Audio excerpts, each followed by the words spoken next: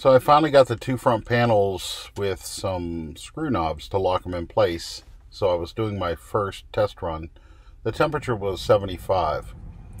I drove about 19 miles. It's the same amount every time, but it shows up on the trip between 18 and 19 miles. First trip was without any towing, and at 55 miles an hour, I used 267 watt hours per mile, which works out to be a lot more than the range promised, 374, and this is rated at 348. So the next thing to do was to transfer the power from the solar to utility. So that's the subfeed that solar trailer runs when it's parked in the drive. Now that I've transferred it, I can safely remove these plugs, although the hot ends are always female, so there's no danger either way, but there's no interruption of service. So I got the screw knobs in place to hold the front panels down when I'm traveling, and then I hooked up and I was ready to do my first range test at 55 miles an hour with the trailer. So here I am driving the same route, this time with the trailer attached. The first time it's been towed because I haven't had everything secured. But I made the same trip, 18, almost 19 miles, 703 watt hours per mile. That was a lot worse than I expected. 100,000 watt hours, which is 100 kilowatt hours, divided by 703. Shows I'd only get 142 miles if I used every bit of it. That is not as good as I did when I did the earlier video, which you guys can watch, with my Tab 320. I took it to Miami and back, actually Key West, Florida, and all those calculations are available there. But stay tuned to the end, because the one thing I haven't factored in is the weight of that Tab 320 versus the solar trailer. I haven't weighed it yet, which will happen at the end of the video. So then my intent was I was going to do a trip at 60 and 65 miles per hour without the trailer to give a true comparison, because when I increase the speed with the trailer to 60, it's not fair to compare it to a 55 mile an hour without the trailer range test. However, I was concerned I wouldn't have enough battery left.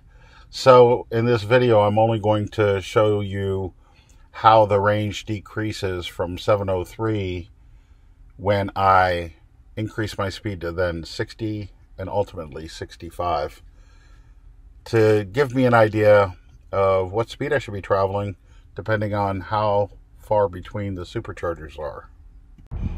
So then I made the same trip at 60 miles an hour. I went low tech.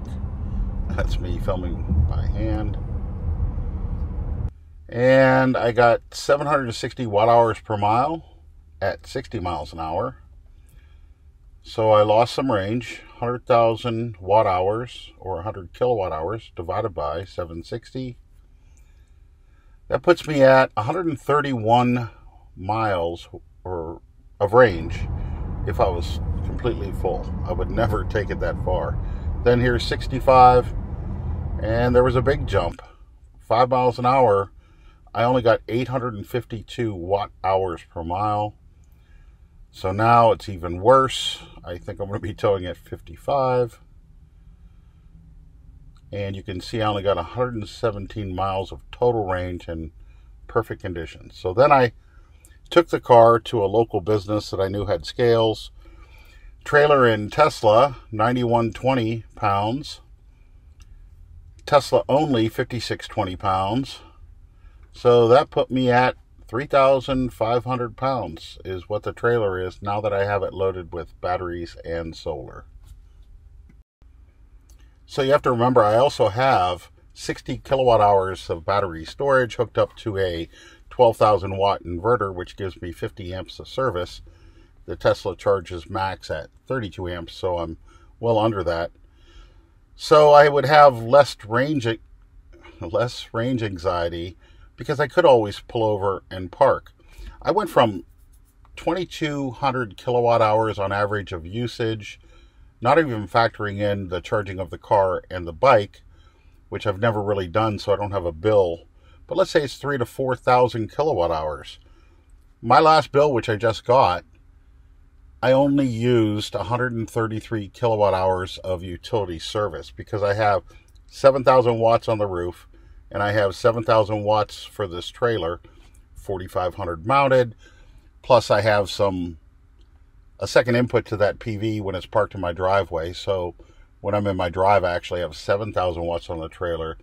So those 14,000 watts or 14 kilowatts of solar have reduced my bill significantly, and I still have yet another 7,000 watts to put over my garage on my roof. So at the end of the project, I'll have 21 kilowatt of solar that will be feeding 60 kilowatt hours of batteries in the trailer and about 120 kilowatt hours of storage for the other two systems in my house. So I'm looking forward to being energy independent. I don't know how long the payback period will be. I have a lot of the receipts. I'm going to try to total this up, but I'm guessing this build trailer was $8,000. Then the Unistruts, the batteries, the inverter, everything I did inside, maybe another $17,000. So I'm guessing I'm at about $25,000 for this portable storage. So please stay tuned for upcoming episodes. I'm going to detail those costs. If you want to, like and subscribe and visit the channel to both watch my adventure and the price breakdown. But thank you.